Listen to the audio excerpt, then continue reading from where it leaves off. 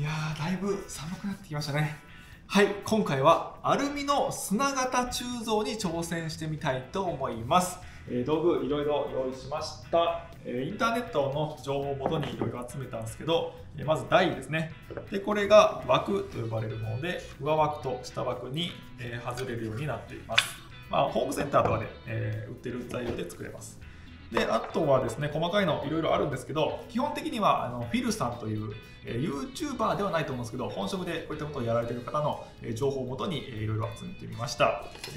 砂をね、サラサラとするやつ、水をね、ちょっと砂に足すやつ。で、あと、スコップとかね、これ100均で買ったやつですね。で、あとは大事なのがこの砂。これは Amazon で購入した鋳造用の砂で、かなりね、サラサラのきめの細かい砂となっています。鋳物というのは砂のね、面がそのまま鋳物物に転写されるような形になるので、その肌をね、できるだけきれいにしたいんであれば、サラサラの方がいいだろうということで、サラサラのものを買ってみました。はい、であとはハケとかスタンプ類ですね。砂をこう押し固めるやつで、余計な砂を飛ばす、空気をシュポシュポする、これカメラ用のやつですね。いるかいらんか分かんないです。はい、であとはこれね、タルクと呼ばれる粉なんですけど、かなりきめの細かい粉で、鋳造というのは型が必要なんですね。でその型を取り外すんですけど、その取り外す時に取れないと困るじゃないですか。でそれを取りやすくするためのサラサラの粉、なんかベビーパウダーとかで代用する人もいるみたいなんですけど、そういう薄力粉みたいなやつですね。あと、なんか湯口を作るためのやつ、これ 3D プリンターとかで作りました。であとはこの箱ですね。こんな感じで、あと電気炉は結構前に動画で作ったんで、それでアルミを溶かしてね、やっていこうかなと思いますが、もう一個忘れてました。大事なやつ。こちら、プルサリサーチ様よりご提供いただきました最新の 3D プリンター、プルサマーク4です。今回はこちらを使って型を作って 3D プリンター砂型鋳造に挑戦してみたいと思います。プルサリサーチさんはですね、チェコのプラハというところに本社がある会社でして、もうね、15万台以上 3D プリンターを売ってるメーカーになるんですけど、僕もね、すでに所有してて、プルサマーク3プラスっていうのが2台と、ここにあるプルサミニプラスかが1台あって、もうね、プルサブランドのもう大ファンです。めちゃくちゃ気に入ってます。かっこいい 3D プリンターあるじゃないですか。箱で囲われてて、結構高級感のある。それに比べると 3D プリンターでね、部品が構成されてたりとかして、正直見た目で言うと僕は気に入ってますけど、ちょっとそういう見劣りすることあるかと思うんですけど、それ以外の性能とかもう安定性とかで言ったらもうピカイチなんですね。なんで、僕は、誰かにおすすめするときはまずこのプルサをおすすめしてるぐらい本当にいい機種なんですけど、それの最新バージョン、はい、マーク4、パッと見はね、従来のものと非常に似てるんですが、いろいろ変わってますんで、順番にご紹介したいと思います。まずオートレベリングが搭載されました。従来のものからあったんですが、従来のものはですね、センサーでシートとの距離を測ってですね、自分でこうどれぐらいノズルを近づけるか離すかっていうのを調整する必要があったんですけど、今回からノズルで直接こう当たって測っていくので、数値を入力する必要がなくなったと、本当のオートレベリングになったという感じだと思います。であとフィラメントパスにテフロンチューブがなくなりました。このノズルの上の部分、そのなんか中のところにテフロンチューブっていうちっちゃいチューブがあったんですけど、やっぱり摩耗してきたりするんです。交換が必要な部品なんですけど、それがなくなったと。なんで、そこら辺のメンテナンスをする必要がなくなりました。あとエクストルーダーのドライブシステムが変更されました。これ結構大きな変化で、ネクストルーダーという名前に変わってまして、ギア比が10対1ということで大きくなったと、あと交換がね、非常にしやすくなって、もし中のファンとかヒーターとかを交換する必要が出てきたとしても、1分もあれば簡単に取り外して交換できるようになっていると。あとフィラメントのね、中の様子なんかもこうワンタッチで開いてですね、こうどんな感じで詰まったりしてないかっていうのを確認できたりとか、これはかなりメンテナンス性にね、いいかなと思います。あとカラー LCD が搭載されました。従来のものですね、正直いいとは言えないようなドットを使ったパネルだったんですが、それが新しくカラー LCD が搭載されたということで、3D モデルだったりとか G コードとか、今の機械の様子とかがすごい見やすくなったと。これはね、嬉しいですね。であと Wi-Fi が接続できました。今までは USB じゃないわ、SD カードをね、抜き差ししてパソコンからこうやったりしてたんですけど、ついに Wi-Fi が搭載されまして、ラズベリーパイとかも一切いらないです。もうこれ自体が Wi-Fi 搭載しているので、ドラッグ&ドロップでデータをやり取りしてですね、印刷を開始することができると。今ご覧いただいているページは実際のプルサリンクのページです。ブラウザーから直接開いています。こちらではプリンターの各種状態が確認できるのはもちろん、 PC の中に入っている G コードを読み込んで 3D プリンターに遠隔で送って動かしたり、 USB の中に入っている G コードを読み出して遠隔で動かすことができます。動かした後はプリンターの状態を確認して止めたりすることもできます。ただカメラがついていないので、実際に物がちゃんとできてるかっていうのは別途なんかウェブカメラなんかを用意した方がいいかなと思います。めちゃくちゃ便利です。であとですね、細かいところいろいろあります。もうパッと見で、裏から見てもこのフレームがちょっと太くなってかつハニカム状になってるんで、軽さも出しつつ強度も出てるっていう、ここ結構かっこいいポイント。見えないですけどね、表からは見えないですけど裏から見た時に結構かっこいい感じになってる。であとここ、さっき気づいたんですけど、従来のものはここも 3D プリンターで作ってたんですね。このメイン基板の箱、これが板金になって、冷却性なのか分かんないですけど、強度が上がってるし、見た目もねかっこよくなっています。あとそうですね、なんだろう、外観はそれくらいかな。この辺の 3D プリンターパーツもなんか一回りか二回りぐらい大きくなって、強度が上がったような気がしますね。あとここもね開いたりで、あとこれ、日本語のちゃんとマニュアルもねできたようなんで、今 Amazon とかで購入された場合はこういった日本語のマニュアルもついてるんで、安心してメンテナンスとかこの 3D プリンターのセッティング、さっきここら辺の 3D プリンターパーツが大きくなってるって話したと思うんですけど、気づきました。このね Z 軸のリニアシャフト太くなってます。これ絶対ここはね同じ 8mm なんですけど、ここね 10mm になってるんですよ。これ家帰って確認しますけど、ここもね確か8だったと思う。これ結構違うよ。これ強度とか安定性かなり変わってくると思います。はい、セットアップが完了しましたので印刷していくんですが、 3D ベンチとかはもうやりません。いきなりアルミ鋳造したい部品から作っていきます。で今回作っていくのがこちら、ボール板のテーブルを固定するためのハンドルなんですね。これもともと鉄の鋳造で作られてたんですけど、ここはねひび入って割れちゃってるんですね。これで 3D プリントしてアルミ鋳造をねしていこうと思います。で早速ここやっていくんですが、カラーのね LCD パネル非常に見やすいです。でこうやって、選んでいくんですが、ここになんと 3D データが出てくると。これね非常にいいです。間違いがねないです。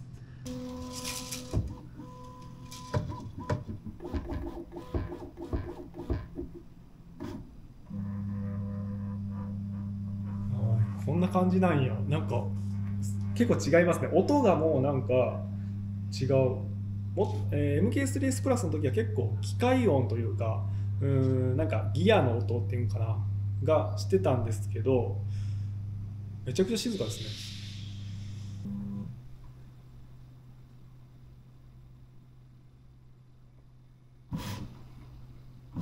うわ、レベリング早っ。もう必要最低限しか対比しないんで、レベリングがめちゃくちゃ早い。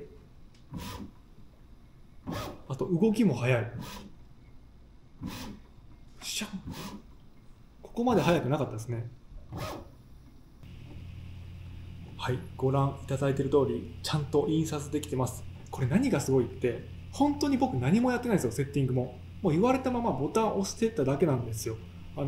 従来のものだったらダイヤルでねノズルの高さを調整しないといけなかったりするんですけど、マジで何もやってないです。言われたまま押してただけでこれ、うわー、これがね意外に当たり前じゃないんですよね。ちょっとね Z のステップをちょっと細かくいじったりとかね、微調整が必要だったりするんですけど、これはいいな。しかも静かじゃないですか、めっちゃ。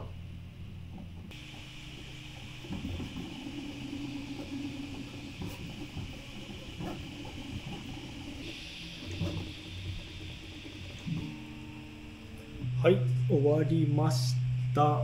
いや、印刷の終わる時間が分かるのがね、かなりいいですね。よいしょ。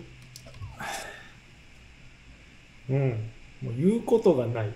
めちゃくちゃ綺麗です。はい。安定してますね。で、これをポイッとやると、ポッと外れるんで、これを砂に込めていこうと思います。では、マーク4にはね、引き続き別のパーツを印刷しておいていただいて、砂型をね、作っていきます。まず、下型から作ります。ここら辺に、中央ですね、配置して、こうか。下型を反対向きにして、配置すると。で、少しアルクをかけて、取れやすいようにしておくと。後でね、型から外さないといけないんで、これ寸法結構きついな。斜めにしようかな。ちょっと怪しいんで、斜めに配置してみようと思います。で、砂をふるい乗せて、サラサラの砂をかけていく。これなんでこれやるかっていうと、一番この鋳造部品が当たるところなんで、できるだけきめ細やかな砂をかけた方がいいらしいですね。詳しくはフィルさんの動画をご覧ください。で、端っこからこう押していくらしいですね。周りから固めていく。で、また砂を入れる。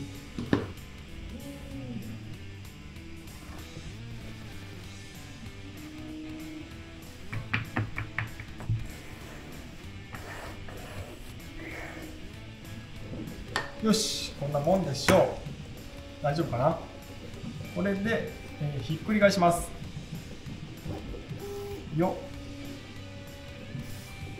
おお、いい感じですね。で、こちらですね。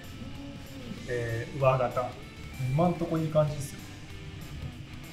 で、次は、これを、こうね。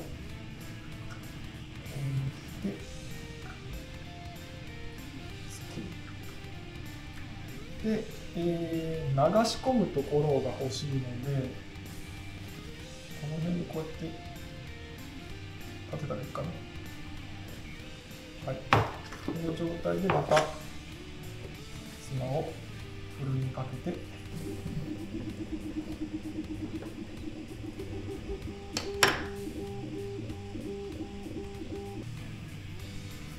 よし。はい。これで上型と下型の砂型ができました。で、あとは慎重に結構重い。慎重に外して型を取り外さないといけない。結構微妙だなこれ。これダメですね。ここに残っちゃってるんで。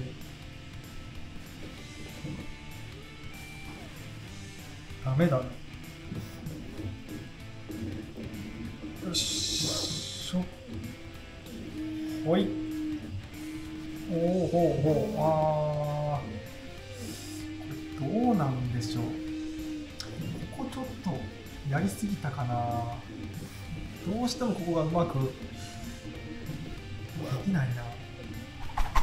あれからですね、何度かやってみたんですが、抜き勾配の設定がちょっとね、甘かったのか、型を外すときに、ここのね、溝の中のところの砂が、ボロボロと崩れてしまうってことが起きてしまったんで、抜き勾配の設定をね、変えるついでに、形状も大幅に変更して、ちょっとスパナみたいな形状にしてみました。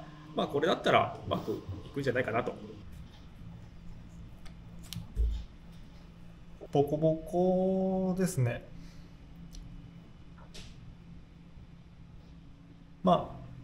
いけるか。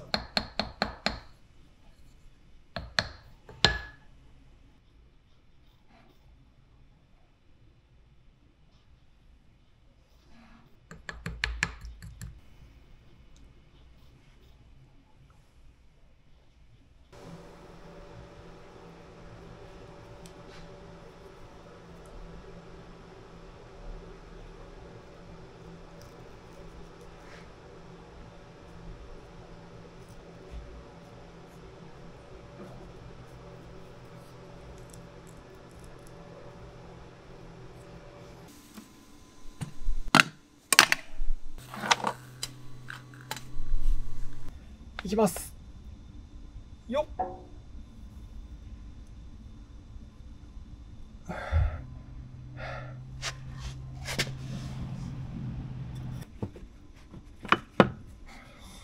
おほほほほほ。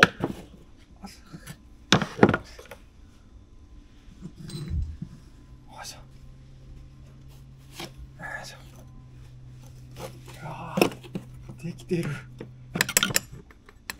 っしゃ。めっちゃいい感じかも。よし。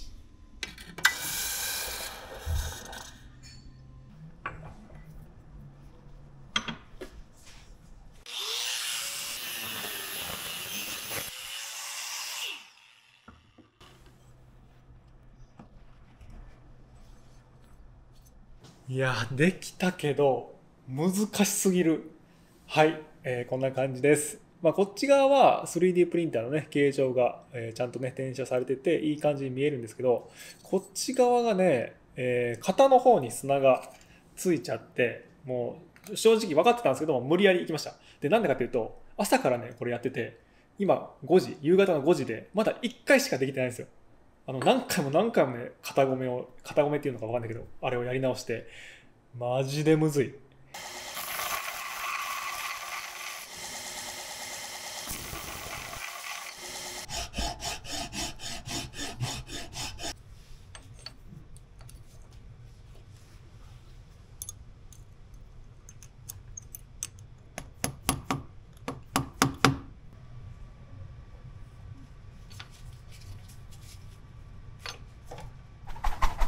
木型だろうがこういったね 3D プリンター型だろうが割り型になるとかなり難易度が上がるということが分かりました。なんで難易度が上がるか、それは型を砂型から取り外さないといけないから、ここでトラブルが起きると。なので続いてはロストワックスというものをやってみたいと思います。はい、こちらインフィルが 0% の、3D プリンターで作ったオブジェです。これを砂型で、閉じ込めます。で、本来であればこいつを取り外さないといけないんですが、こちらインフィル 0% なので、この中に直接アルミを注いでこの形の形状を作ってみようかなと思います。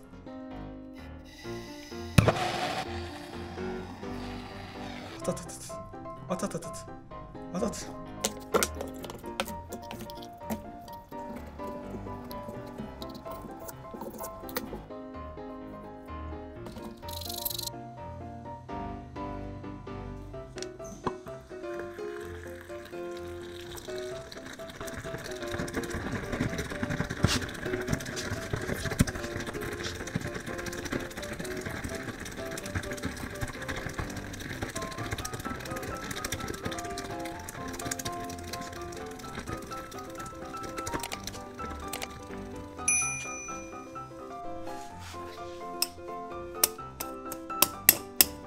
お、できてんねんけど、ちょっと待って。うわ、完璧じゃん。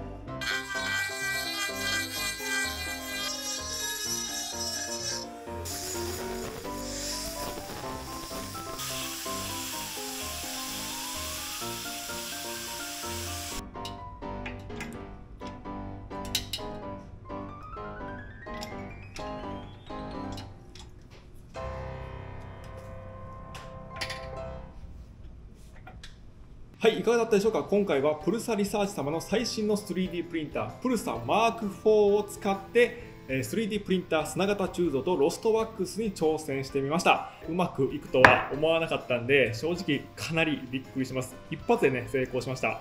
で、あと、ロストワックスはもちろんなんですけど 3D プリンターねマーク4かなり優秀だと思います。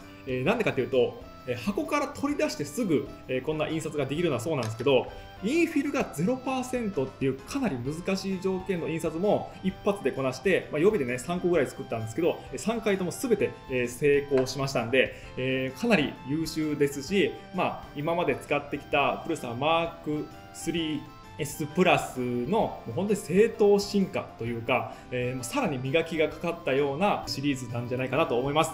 今回ねファーストインプレッションということで、耐久性とかね未知数なんですけど、今までのシリーズ、いろいろ使ってみた感じ、おそらく問題ないだろうということで、多くの人に使っていただけるような製品なんじゃないかなと思います。というわけで今回の動画面白かった、参考になったという方いらっしゃいましたら、ぜひグッドボタンとかチャンネル登録の方よろしくお願いします。Twitter、Instagram、X いろいろやってますんで、そちらも見てみてください。ご視聴ありがとうございました。ちなみに目はここらしい。